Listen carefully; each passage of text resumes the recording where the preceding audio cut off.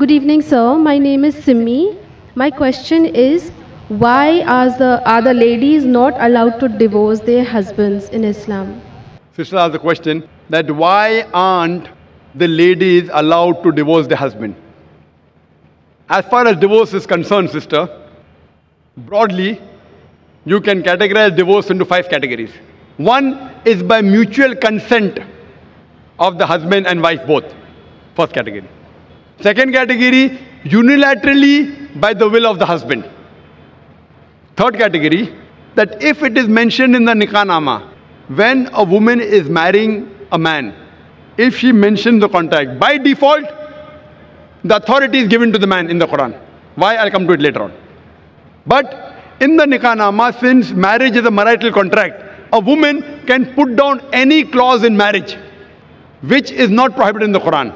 She can even say that I do not want my husband to take a second wife, because marrying more than one wife is not compulsory in Islam. If the boy agrees, he marries, otherwise they don't marry. She finds a new boy and he finds a new girl. But she can put the clause that I do not want you to take a second wife as long as I am alive.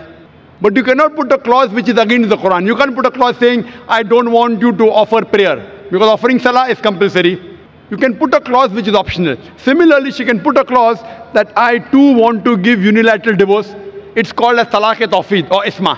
Third category. Fourth category is if she does not mention in the clause, but yet she wants divorce, she can request the husband, I don't want to stay with you. She can request the husband to give divorce. That's called as qala. And the fifth category, if the husband does not agree and if the husband ill-treats her, she can go to the qazi, she can go to the judge, and she can take nikah-e-fask. That means nullification of the marriage. If the husband ill-treats her, does not give her her rights, she can go to the judge and she can nullify the marriage. So even a woman can take divorce. But under normal circumstances, the man has been given the authority. Why? Because in marriage, the person who's the loser is the man, not the woman. The woman gains. If you heard my talk last week on last Saturday, in the talk, Women's Rights in Islam, Subjugated or Protected, I mentioned that during marriage, the woman is on the receiving side. The Quran says in Surah Nisa, chapter 4, verse number 4, that give to the woman in marriage a marital gift, mahr. In marriage, it is the husband who gives to the would-be wife an amount, a mahr. And mahr can be any amount. So imagine, before she's married, it's the duty of the man, duty of the father and the brother. After she's married, it's the duty of the husband and the son to look after lodging, boarding, clothing, all financial aspects. And if divorce takes place, it's the duty of the parents to look after her. If not the parents, it's the duty of the society to look after her. If not the society, it's the duty of the Islamic State to look after her. So she's financially secured.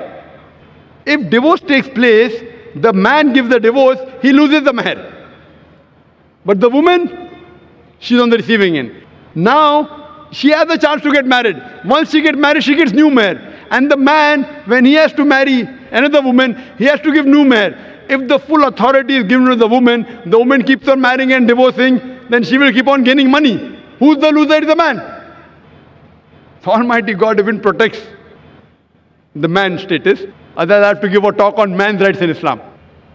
Because if a divorce takes place, man is more of a loser than a woman, financially and otherwise. Woman gets protection from the family, from the society, from the state. Man doesn't. So because of that, Allah Almighty God has secured the man. But yet if the woman wants, she can mention in the marital contract, she too can give divorce. Or she can request divorce from the husband, called as kula. Or if the husband ill-treats, she can go to a judge and she can nullify the marriage, which is called as nikah-e-fask. Hope that answers the question.